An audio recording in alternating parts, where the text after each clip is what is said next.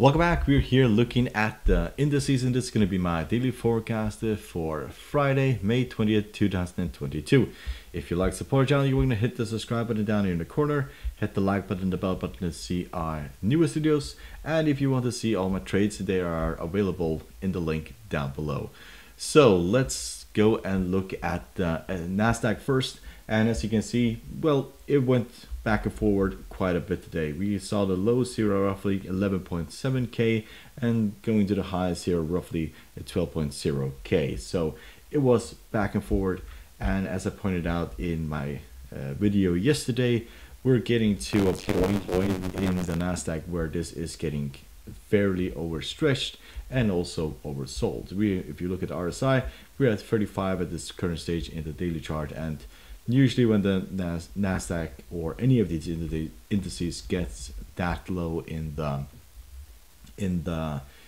daily chart, it tends to rally. We have only seen one major rally this year, as we are basically in a bear market, and that was basically here in beginning of March. And we ran into the 200 moving average and then fell apart. Since then we have been falling, and it's getting to a stage where we are getting really close to another rally. It doesn't mean that it will turn around and head back to a bull market, but anticipation is at the moment that we'll see something similar to this of a rally, roughly 5, maybe 8-10%. If you look at the weekly chart, for example, for the Nasdaq, we can also see that we are at 28 here in the RSI, which is very, very low. Historically, when we get to those levels, we can go back to 2020, to 2019, 18, 16, and so on. All the time, every single time we get very close to the 200 moving average and the RSI is that low, it tends to have a significant rally after that. This has been 1, 2, 3, 4, 5, 6, 7th week where we have basically been falling constantly without any rally, and we are also significantly outside of the Bollinger Band. So doesn't mean that we're at the bottom, but we are approaching significant support levels at this current stage. If we were to rally, we have found massive resistance at the 20 simple moving average. Need to write it up here. You can see the simple moving average right here, middle of the Bollinger Band.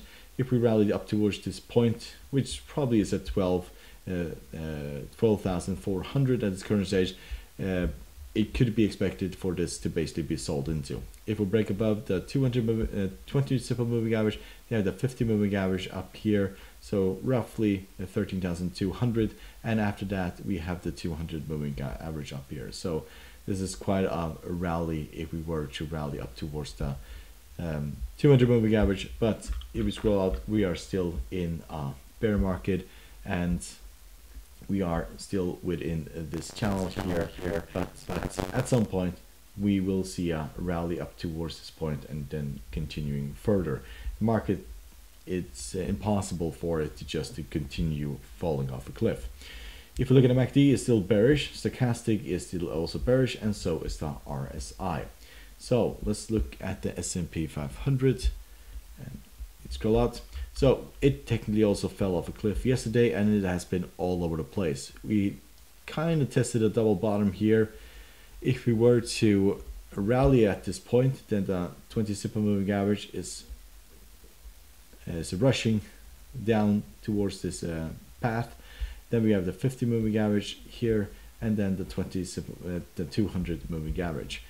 We did go above the 200 moving average back in March and then got rejected, but since then it has been the 20 simple moving average which we have rallied to and then continue breaking down. So getting to that point probably will be getting rejected yet again at the 20 simple moving average. Will probably break this support level that we have built here, but also here it is very low in the RSI. We are at 34 in the RSI, almost at oversold conditions, and in the daily chart that is a kind of big deal.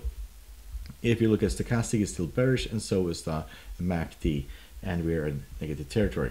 If we were to break above the 20 simple moving average, then the 50 moving average is right here, then we could get rejected there.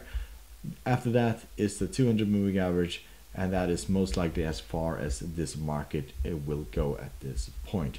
We are also here trading at lower lows right here, here, and also here, and if we basically break above, below this, then we'll most likely create another low.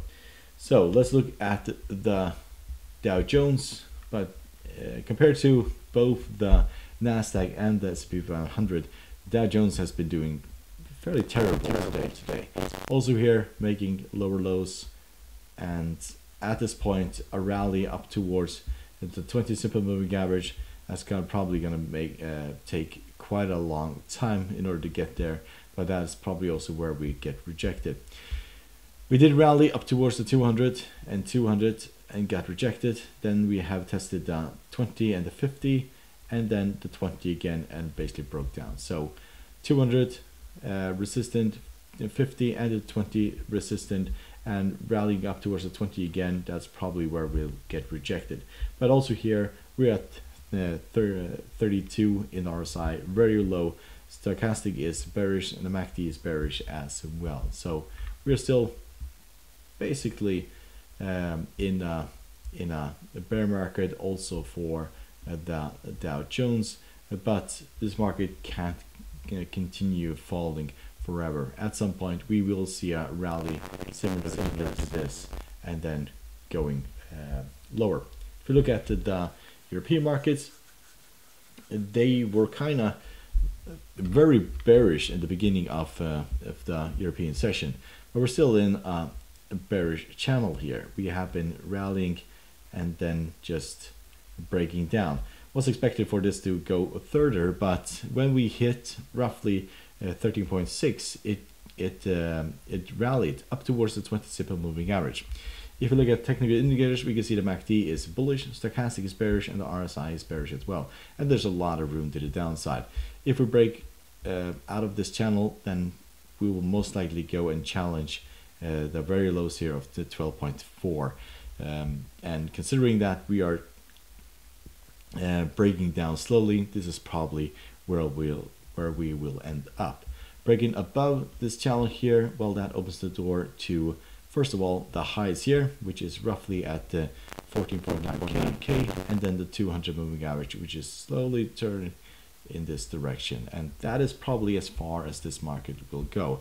As we saw here, last time we tested the 200 and the 50 moving average, we just fell off a cliff. So let's look at the VIX. So VIX has been extremely volatile the last 2 days. 15% to the upside yesterday, and today we are at 7.52% to the downside. And there's no pullback or rally at the end of the session. So we may see this continue towards the 50 moving average, which we bounced from yesterday. And if we break below that, then the 200 moving average will most likely come into play, and that's roughly down here at 23. If we look at technical indicators, we can see the MACD is bearish, stochastic is bearish, and the RSI is bearish as well, with a lot of room to the downside. So overall, the VIX is kind of building up for higher volatility. So, but we did not test the bottom here. I expected this to drop below the 50 moving average, but we got this massive rally of 15%. But if we break below the 50 moving average tomorrow or the beginning of next week, then we may go and test the 200 moving average before continuing higher. This build-up kind of is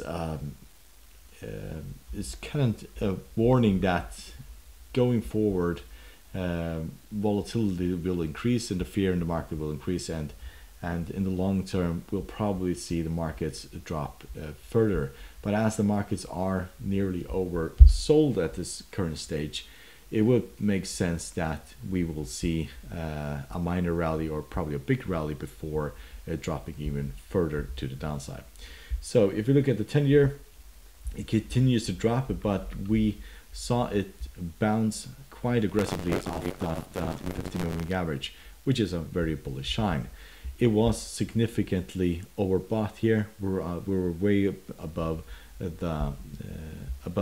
the line here at 74, and it had to come down. So it tested a 50, bounced.